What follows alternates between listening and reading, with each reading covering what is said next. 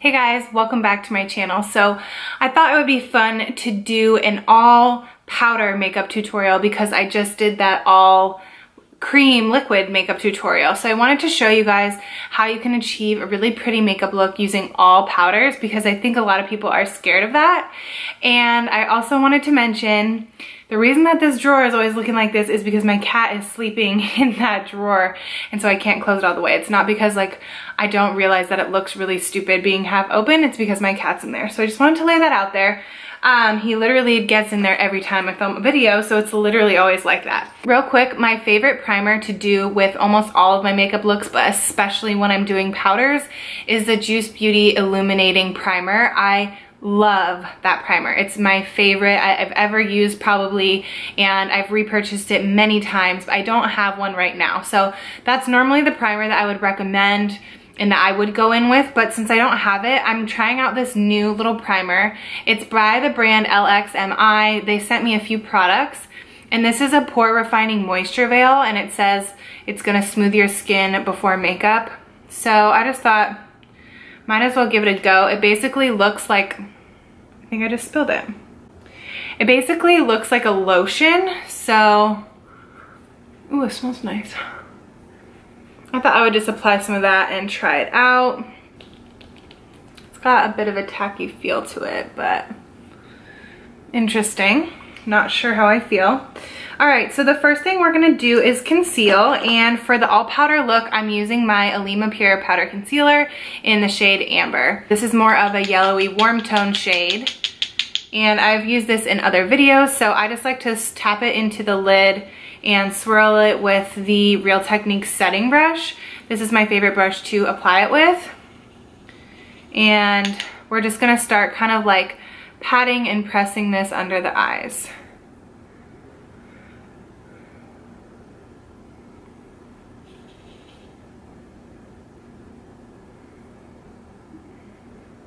When I'm doing a powder look, I definitely like to start with the powder concealer before foundation versus going the other way around. I just think it sets up a good base to then cover with powder foundation. And this is great at just adding more coverage to any discoloration that you would normally conceal or blemishes or whatever. If you have a lot of discoloration, this is a great base layer to go in with before your powder foundation, so you don't have to cake on the powder foundation. This is going to be more efficient at covering that as like a first layer to the powder foundation, so that's definitely what I would recommend. All right, I had to fix my hair because those like front pieces were killing me. So we've applied the concealer, and now the next step is powder foundation. I wish I could tell you guys I was using a new powder foundation, but I just can't. So I'm using my Alima Pure Satin Matte Foundation in the shade Beige 3.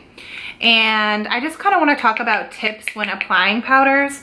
So if you want more coverage, you're going to want to go in with a more tightly packed brush. If you want lighter coverage, you're going to want to go in with a more loosely kind of fluffy brush. I like to go in with the more tightly packed one. Get some product on your brush, not too much. Really swirl it into the bristles, and then just start buffing this into the skin. So this is something you really want to take your time with and just slowly layer on, layer by layer, instead of just kind of caking it on, because that's what can look really, really dry and start to just not look as good. So just swirl this on and layer it up to your desired coverage.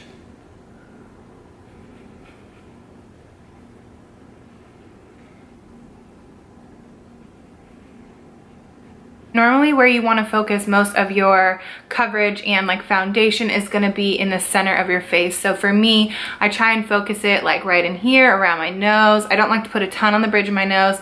Around my mouth and chin, and like up in here is where I want to focus it. And then when you're working towards the outer parts of the face, you just want to make sure it's blended, but unless you have issues in those parts, you usually don't need as much coverage there, so you don't need to completely cover your entire face with the same amount of product. So I'm done with that, and now I want to bronze. I look super washed out in this lighting, so that's really not helping me out. But I wanted to show you guys a bronzer that I haven't used in so long, and it's the Vita Liberata the tanning lines bronzer. So the reason that I never use this is because the package is really messy. It doesn't have anything to catch the product. So traveling wise and just with my lifestyle, it's just really inconvenient and super messy. But I wanted to show it to you guys because I really, really like the product and it's a beautiful color. So I'm swirling around what was already in the lid onto my brush. And I'm just gonna start bronzing up my skin. This product is kind of expensive. I think it's like around $50, but you can find it at Ulta and it's supposed to actually tan, like gradually tan your face. I'm not sure if that actually works, but I do enjoy the product and the color of it, so I figure might as well use it. So this is giving a really nice glowy look to the skin and bringing some dimension and color back into my face. I think powder bronzers are super easy to apply, and I feel like most people use a powder bronzer anyway, but you just want to make sure you're swirling it in all the places that you want to do, kind of like the 3 on your face. And also make sure that if you are putting it all on your forehead and your cheeks, to kind of incorporate it into the hairline so there aren't any harsh lines showing a harsh dark line and then it's white on the hair. So just kind of like buff it into the hair. That's definitely going to give you the most natural look. I just find that bronzer really easy to apply and a really beautiful color on the skin. Like I said, it's really just the packaging that really is a bummer to me. So I might transfer it into a different package so I can take it to Minnesota with me. I don't know. For blush, I want to use my Found blush in the shade Pink Glow. This is what it looks like. It's a really pretty glowy pink blush that's from the drugstore. So Walmart has an organic beauty line called Found, and you can basically just get them at Walmart, I believe. They're like a Walmart exclusive. And I found this blush there like last year and I actually really, really love it. So it's a nice pink blush, but it has some illuminating properties in it as well. So I'm just gonna tap this onto my cheeks. This is like a super easy and convenient everyday blush. It's just kind of a natural pink shade, so it pretty much goes with any makeup look or any outfit or anything like that. And this one is really hard to overdo, so if you're kind of a beginner with blush or you're a little bit afraid of blush, this would be a great one to try out, and I believe it's like around $10 or $12. I think the combination of those two products, that bronzer and blush, are really pretty together. I just feel very like springy and like fresh faced and just, I don't know, really good. I really like that combo. Got my iced coffee. All right, the next thing we're going to do is highlight. So recently I watched another YouTuber that I like, Daisy Cash, and she was talking about her new way of applying highlighter that she really likes to do. And instead of applying it on like a small, you know, brush like this and being really precise, she likes to do it with a bigger brush. So I thought I would try that out today. The only brush I have is like this one right here. She used like a big stippling brush, which seemed perfect, but I don't have that. So I'm gonna apply a highlighter that I also never use, and this is the Lolo Champagne highlighter. This was actually in a video I did a really long time ago about products that disappointed me. So I'm trying to give this a go, and I just want kind of like a subtle glow. So I'm gonna get that on the brush and just kind of like more widely sweep that where I would normally apply highlighter, but just less precise.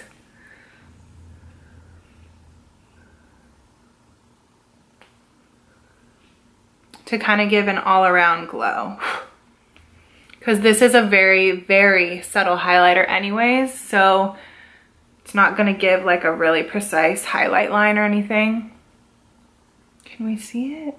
I know this light is really washed out. Okay, I think that added a little bit of glow, just very subtle, but brought some illumination to the skin. The next thing I'm gonna quickly do is gel up my eyebrows. So I'm using the 100% Pure Soft Brown eyebrow gel, and I'm just gonna fluff these up a little bit.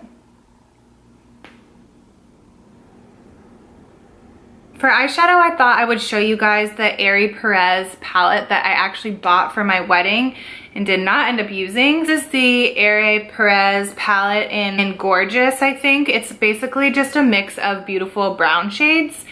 And I thought this would be really good for my wedding because that's kind of the look that I was going for, but I was kind of disappointed in the color payoff in this, so I thought maybe I would just try it out for you guys just because I never use it.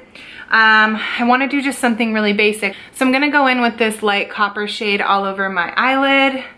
And I'm going to use my little flat brush to do that. Yeah, when I tested this, I just felt like there was not a lot of color payoff, but maybe I was wrong. I don't know. It's a beautiful palette, and if you're into like natural brown shades, this is a really great option, and they have other ones as well. So this is coming off okay. It's not bad. I'm just kind of packing this onto the lid. It looks a little bit choppy and speckly. I don't know if you guys can see that. It's just not like the most finely milled eyeshadow, especially for like having some sheen or shimmer to it. Okay, it's pretty. The color is really pretty, but I just feel like the product itself is not like super impressive, but I don't know. So I'm gonna go in with the third shade here, like a warm kind of brown, and I'm gonna do that in the crease. It might be a bit warm, but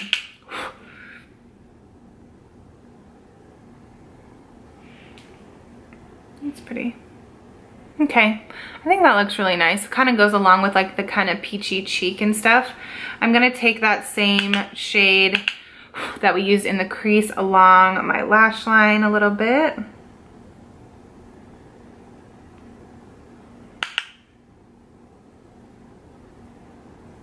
So kind of my thoughts using this palette are, it totally works.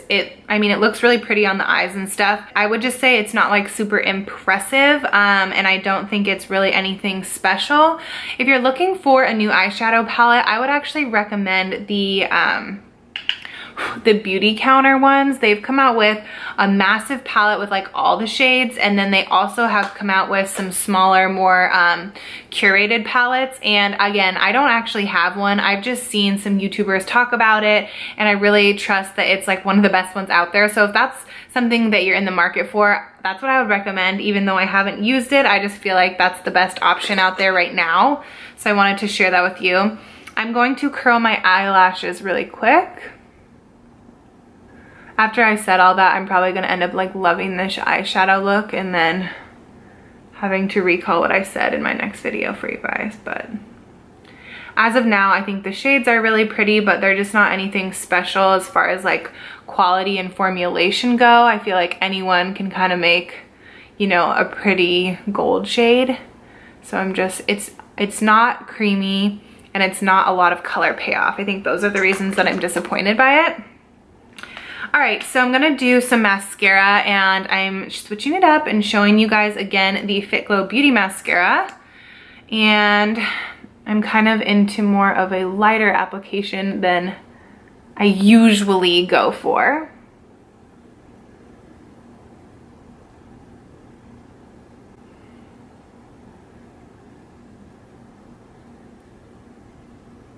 So that's like a nice little light layer of mascara. I even touched the bottom lashes, which I don't normally do, but with the shadow down there, they needed a little something. And I feel like that's almost the end of the look. I guess the last two things are, one of my major tips for applying powders is that you do want to use some sort of setting spray, just so that you can kind of mist the face, get a little bit of moisture and sheen to it. Also something that's going to dissolve the powder particles if there are any sitting on your skin or sitting like along your peach fuzz. You want something that's gonna kind of like mesh everything together and give it that complete look and not have it look dry or anything. I don't think my face looks dry at all right now, but this is just a pro tip. So you can use a setting spray. I have the Lolo setting spray and that works fine. I don't have it with me right now, so I'm using my favorite rose water spray. And this is the SW Basics Rose Water Spray, and you can find this at Target. And I'm just gonna spray this along my face. All right, the last step to finish this little pinky bronze look that I ended up with is going to be my favorite lip gloss. It's the Fitglow Beauty Lip Gloss in the shade Nudie. It's my absolute favorite. It's the perfect shade of pink for me. It just adds a little bit of color to the face, but it's super low maintenance, and I'm obsessed with these lip glosses. I know they just came out with like a hot pink one, but it's like more sheer, and I need it. These are just the most comfortable lip glosses to wear. I keep this one in my purse at all times. I had to grab it out of there to show you guys. I also have the shade Ever, which is a little bit darker and more berry. I wore that on my wedding day. But this one is just like the perfect pink for every day. You can apply kind of a lot, or you can just do a little quick wash, you know, while you're in the car. And it's just so comfortable on the lips. Okay, you guys, so I hope you enjoyed this little makeup tutorial. I just wanted to casually get ready with you guys, show you all powder products and how they can look really beautiful on the face and not chalky, not powdery. You can't even tell. They blend really well. And I personally think they're really easy to apply. I think there's less of a room for error with powders personally. So I really like powders, I really like creams, but I wanted to show you guys this look.